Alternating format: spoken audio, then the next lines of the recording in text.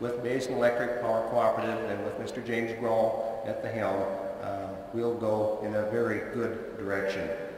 Without further ado, I want to give you Mr. James Grahl, General Manager.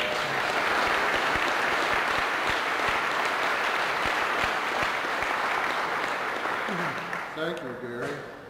Distinguished guests and ladies and gentlemen, I would like to start off by thanking all of you for your participation today in the groundbreaking ceremonies for the Antelope Valley Station.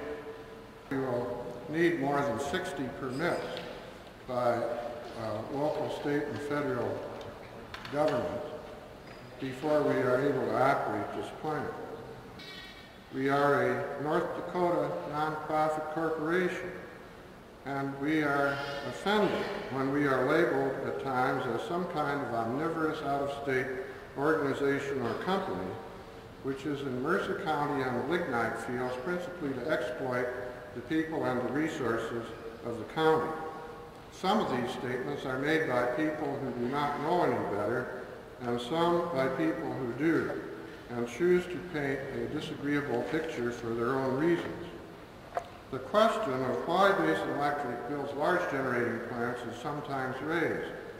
Some people think that they would like to see small, local, decentralized power plants to provide them with heat, light, and power, and at an affordable cost.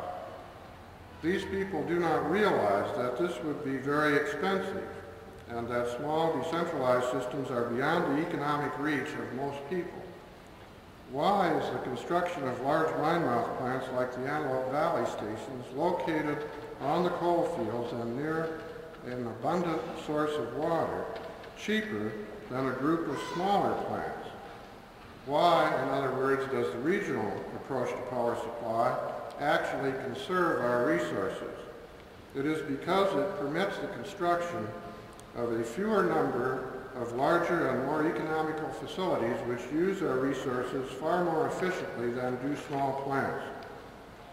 For example, one 500,000 kilowatt coal-fired generating unit would cost about $100 million less, conservatively, than 10 50,000 kilowatt plants.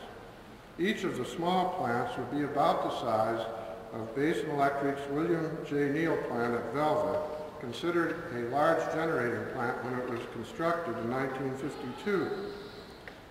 It must be remembered that regardless of the size of a plant, under our present laws and regulations, the same costly permit process must be followed for a 50,000 kilowatt plant as for a 500,000 kilowatt plant, and the same pollution standards must be met. And the cost of pollution equipment for these smaller plants is even higher. Other examples of the cost of large plants versus small include the fact that one 500,000 kilowatt unit burns 500,000 tons per year less lignite than 10 50,000 kilowatt units, and nearly 18 million tons less in its 35-year lifetime.